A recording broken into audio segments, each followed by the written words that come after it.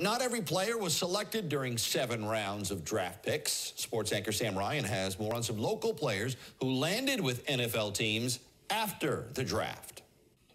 The day after the 2020 NFL draft, and the excitement didn't end with the final pick of the draft, which we know went to the New York Giants at 255. Now, several players who didn't hear their names called throughout the draft did indeed receive calls after the draft as undrafted free agents. And some of those players are from our area, including Stony and Brook University cornerback Gavin Heslop, who told me he got the call from the Seahawks moments after the Giants pick. After the Giants made their last pick, like 5 to 10 seconds after. The Yonkers native had 52 total tackles, 3 forced fumbles, and 3 fumble recoveries for the Seawolves last season. He was able to take part in Pro Day on March 11th before most closures. Now he's getting set to meet the Seahawks' other rookies online.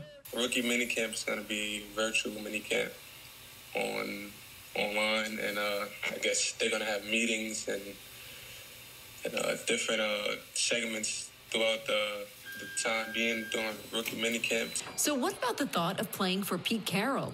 Pete Carroll, I've been a fan since USC days with Reggie Bush and Matt Leinart, and when they were winning championships back in the day. So being able to actually, grow up and actually play for him now is a dream come true. How cool is it going from Seawolves to Seahawks, right? It's crazy. It's crazy. Everybody's saying that. Seawolves to a Seahawk, man. I'm just excited, and I can't wait to get ready to work.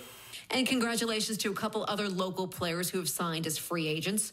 Rutgers offensive tackle Kamal Seymour has signed with the Las Vegas Raiders. Another Scarlet Knight, defensive end Willington Privilon from Orange. He has signed with the Green Bay Packers. Congratulations to all. Sam Ryan, Channel 7 Eyewitness News.